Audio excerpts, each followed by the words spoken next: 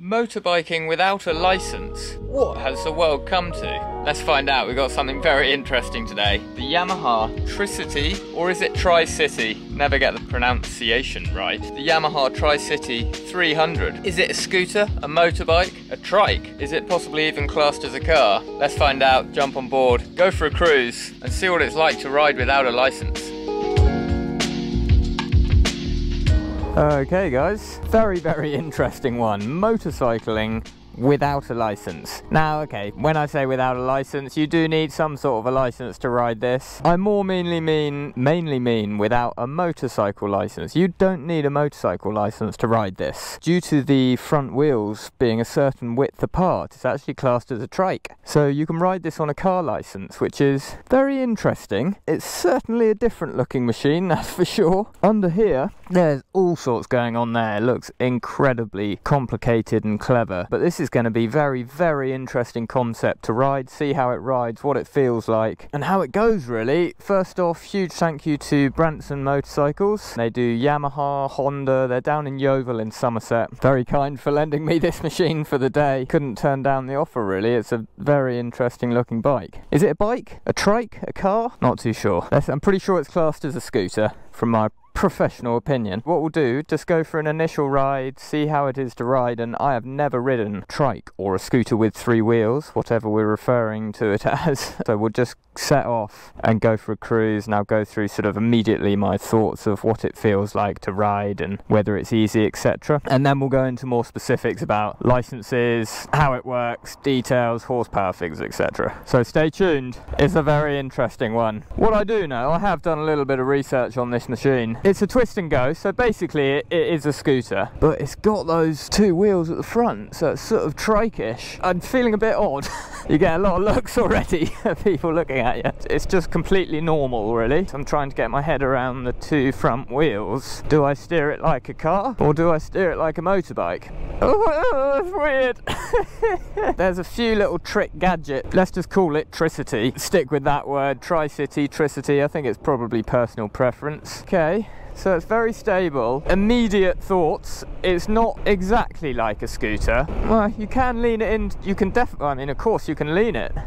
The right hand brake is not very strong, I have to say that. You can definitely lean it, but when you're immediately, if you're stopped and coming out of a junction, you can't like use your body to coax it round the corner as much as you can on an ordinary two-wheeled scooter or a motorbike. But initial impressions, it's yeah, it may look different and slightly weird concept and not intimidating but strange, but it's really easy to ride, a lot easier than a scooter. I think even if you've never ridden a motorbike, just the tiny bit we've done here, just in town, just going in a straight line in the odd junction, I mean, you just take your hands off the wheel, it's very easy. It's a twist and go scooter, isn't it? It's just a lot more stable. Okay, so you can, just thinking what it was like in traffic there, like filtering, because it's not a, there's so much to say about this. It's not a scooter, is it? But it's not a car, so is it complete misconcept where it's not useful, or is it actually quite useful?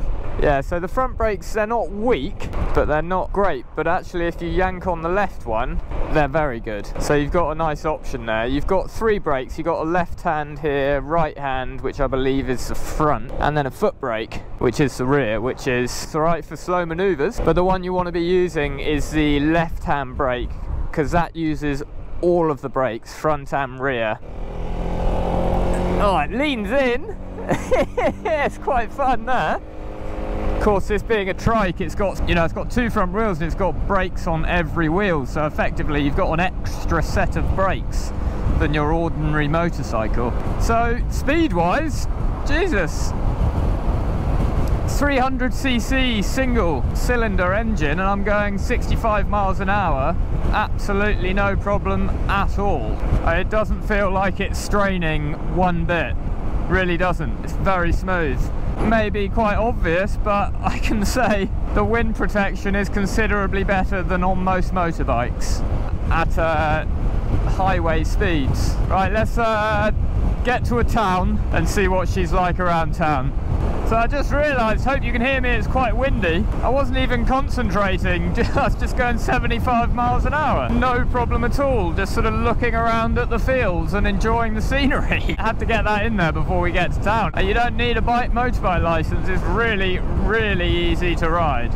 And very, very smooth engine. Okay, so a little bit of town riding. See what the Tricity 300's like. It's a V-belt transmission, so basically it's just a twist and go throttle. So in town it's very reminiscent, I mean almost identical to a scooter transmission wise. You just roll on, no need for clutch and gears, literally nothing by your feet apart from the rear brake. Twist and go, very, very simple, so no worries about stalling it if you've never ridden a motorbike before or anything like that. Yeah, I mean obviously it is a fair bit wider than a two-wheeled scooter or motorcycle, but then on that matter it is a lot thinner, more so than it is wider, if you see what I mean, than a car. This is 850mm overall width at its widest point, and your average car is just below 2000mm, 2 meters. This is considerably thinner than a car. If I'm being honest, my main thing when I see these is like, okay, I understand it for town, but is it really... Here you go.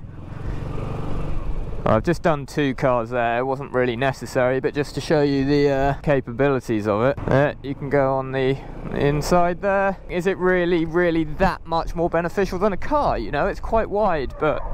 Oh, dogfight. In all honesty, I can say it's good for in-town riding, and for instance city, you're much more, you can definitely filter on this. Definitely make much quicker progress than you can in a car. And then there's the parking as well. Whether this is classed as a motorbike and you can park in motorbiking places by the law, I don't know, but I don't think anyone's going to take a second look or question you and say, that's not a motorcycle, sir, you can't park that there. Parking wise, it's a fair bit better than a car as well. I mean, I'm riding it like a motorbike, I'm just looking straight for the opportunities to overtake other cars. I mean, some busy road up here. Immediately going for the overtakes. It's really good, definitely better than cars for filtering. And there's the added bonus, let's turn around here. It's a good steering lock. Oh, I'll tell you one thing that would be good, reverse gear. I'm afraid it doesn't have a reverse gear. That would be a nice touch. But the one thing better for filtering in town, if you're not used to riding a motorbike, is obviously the 2 front wheels. It's so much more stable when you're at slow speeds. So you do have to put your feet down if you stop. It's not going to stay up by itself, but it is a lot more stable than 2 wheels. However, the Tricity 300 and the Tricity 125 have a little bit of a trick up their sleeve, and we shall demonstrate that just up here. This is the best place I can find. Oh no, I have to stop, but I don't want to put my feet down. Hello Tricity, this button here. Look at that, hands off. Feet in the air, no cars behind me. There's just one button on the left here. It's called the standing assist, Yamaha are calling it. And as you pull up to the lights or a junction like this, where I don't need to be stopping at all, but I'm doing it for demonstration purposes, you can just press that button and it basically locks the front 2 wheels. It'll go into more depth in it in a bit. It doesn't lock the suspension, etc. So when you want to go, roll onto the throttle, and it automatically disables the stand assist, and you just start moving again and you're back into riding. So that's a really cool feature, which I believe at the moment just Yamaha are doing on their Tricities. There's the Piaggio MP3. It does do that, but it does it in a slightly different way, where the Piaggio actually locks the suspension and the steering. So you're literally bolted in, whereas this Yamaha is, I think, a better system. It only locks the parallelogram, big word, not the suspension and steering, so you can still feel the suspension and you can still steer, which is good. Alright, this looks like a nice place to stop. Let's have a little talk around more of the figures and more in depth. Let's demonstrate that stand assist again. You get a nice beep. Look, I'm rolling backwards with it on, that's strange, but you just the brake and I'm completely no feet, and then as I roll on the throttle it comes off immediately, and it's not bad, but just you would want to be aware when you do come on the throttle that immediately it's tilting again, but it's not a problem. It's also got a standard side stand as well, which cuts the engine, I've just found out, when you put it down. So guys, the Tricity 300 retails at $8,199 £1,100. It's a 292 actually cc single piston engine with, obviously, as I was saying, the automatic just twist and go throttle gearbox. It has 28 brake horsepower and 29 newton meters of torque, which for me, in terms of, I'm not willy waving so you want of a better term, but in terms of motorbikes that doesn't sound like a lot of power, and cars even less. But as you saw earlier, it's just on the dual carriageway there, and honestly I was hardly even thinking. I didn't even notice, and I was going 70 miles an hour. I was just looking at the fields, relaxing, turn around, look at the speedo, and I'm going 75 miles an hour actually. And it was really smooth, and the wind protection's really very, very good. Better than most motorbikes because it's just so wide. Good power wise and a nice motor. Very, very smooth, great for in town, and you can definitely take it on dual carriageways and motorways, no problem at all.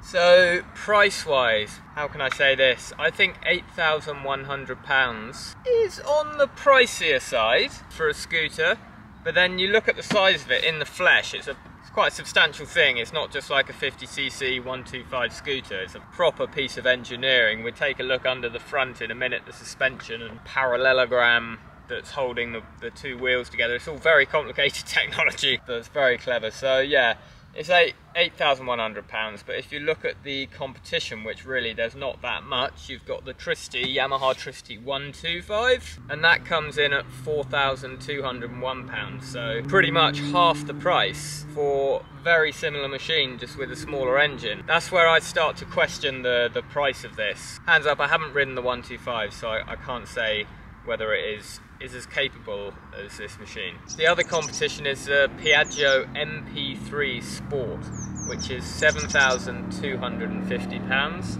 Again, full disclosure, I haven't ridden that machine either, but from the research I've done on them, this does seem to have a few more tricks up its sleeve, so to speak, that may help it trump the Piaggio. So yeah, that extra what, £600-700 may be worth spending on it. Okay guys, so take her off her stand. Seat height, it's 795mm. Bearing in mind it is quite a wide seat on it. I'm 5'9", and I can flat foot it just about. But yeah, the seat's very comfortable for in town if you need to put a leg down, but with that stand assist, you don't need to put a leg down effectively, so the seat height's very good. Now, one thing to mention, whether you are a motorcycle rider or you're a car driver, it weighs 240 kilograms, which is heavy for a motorbike. That's like that's a GS, big adventure style motorcycle weight.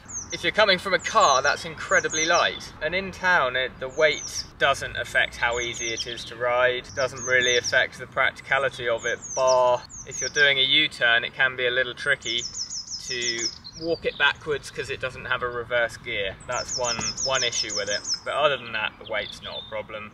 You've got the two front wheels that give you the extra balance. So guys, on to a slightly complicated bit, the suspension at the front. It's not that complicated. It's a double telescopic fork with 100mm of travel, and obviously you've got one for each wheel. And yeah, I mean, the suspension, it's not, excuse the pun, it's not groundbreaking, it's not an absolutely incredible suspension, but there's nothing wrong with it. If you hit a bump, it is slightly clunky. If we're comparing it to other scooters, it's better than other scooters. Yeah, so that's a bit of a roundabout way of saying it. It's not really flashy Öhlins motorcycle suspension, but having two sets of it with the front wheels up front, it is quite pliable up front, but on the rear you can feel potholes when you go over them. So the rear suspension is a unit spring, two of them on the rear there, with 84mm of travel. Okay guys, so onto the brakes. We'll go for the front and the rear. So you've got a 265mm single disc, but on each wheel on the bike. So you have three of them, one on the rear obviously, and two on the front. Makes sense.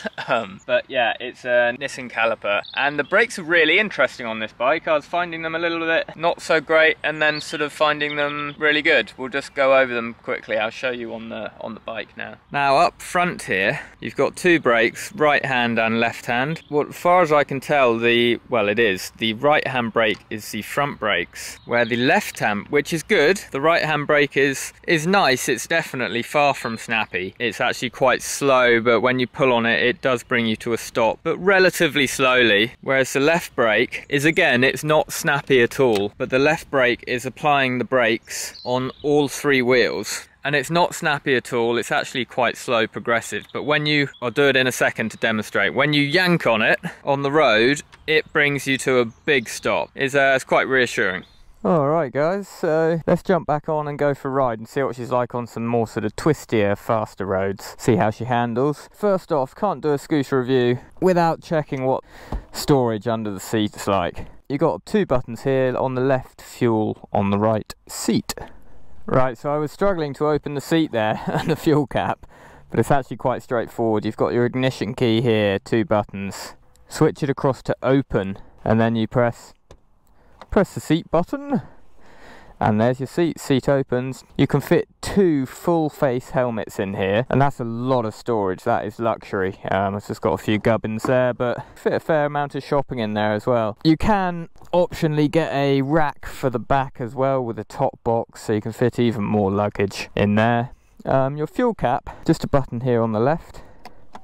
Press fuel, and there you go. She pops up. You can top her up there. Then you switch the ignition one more around to the right to on, turn her on, and we're good to go. Let's test the stand assist. So I'm just going to stop here for you. Press the button. Should beep, yeah. Come to a stop. Oh my god, it's nerve-wracking. Yeah, and it's absolutely fine. Doesn't break the wheels, so if you're on an incline it'll roll. Just have to dab the brake and hold that. But as soon as I come on the throttle, there's a yellow light here. You should see that go out, and then you're no longer being supported, so to speak. Yeah, yeah, that comes off quite quickly. Admittedly, you probably shouldn't do it with a bush straight ahead of you, but yeah, just something to be aware of if you're at the lights. But turning wise, just in this car park, it's so easy, but it does have a motorbike feel to it. It's weird. Let's just go up some country roads here and go a little bit faster. See if she's any fun on some sort of country lanes, really. What? You get that motorbike feel? Full on the throttle now. Oh yes. Weird. You can be really accurate with the steering because it really doesn't take any skill. It's got plenty of power, And you're not going to be breaking any records, but I mean, plenty of power to keep up with traffic. So around the corners, it is motorbike-esque feeling. You're just so much more sturdy. It doesn't really require any skill. Now, you don't need a motorbike license to ride one of these on the English roads. Rules may vary in different countries, so be sure to check that. It's relaxing out on these roads. You're not going to have a blast on it. I don't think it's quick enough, but it's very relaxing. We'll round off the video with a conclusion. I think in town, a very interesting proposition. I personally would just buy a scooter because I prefer two wheels. I just prefer it. I find it more fun. But Yamaha are aiming this at car drivers, really, to convert them to getting one of these that's just so much more practical for in town and cities. I think it's a really good idea. Personally, I'm not a massive fan of the looks, to put it nicely. You know, looks are subjective. Yeah, but for in town, I get so I'm in London quite a lot, and I get so frustrated with how many cars there are and how they're just not going anywhere. There's literally people sitting there in their cars in traffic. It's the same in a lot of cities, just not even moving, with fumes spilling out the back, clogging up the roads with one person sitting in the car. It's just like, it's such a waste, and a vehicle like this can help to get people out of their cars onto smaller vehicles, because I understand a scooter may be too big a step for some people because you have to get your CBT license and you do have to learn how to ride a motorbike. It's not hard, but some people just won't want to do it. But one of these, you can go get one now. If you live in the city, ditch your car, go and get one of these, sell your car, maybe have a bit of change left, get one of these for 8 grand, and it's fantastic in the city. It's very easy to ride, It's got a lot of storage room. I mean, let's be honest, how often do you have 4 people in your car in the city? If you want to go out of the city, it's got plenty of wind protection, plenty of speed for on the dual carriageway. It's one to think about, guys. One to think about if you don't have your motorbike license. Thank you very much for watching. I hope you liked the video, team. Country roads riding, it's completely capable enough. I'm just chilling here, really sitting here chilling one-handed. Sorry, I shouldn't do that. Should always be two-handed on a motorbike. But yeah, really easy, keeping up with traffic. Corners are nice. It's a nice sunny day. I'm chilled out, looking at the fields, having a splendid time. If you like the video, please don't forget to subscribe and give the video a thumbs up, and I shall see you in the next one. Ciao Bella.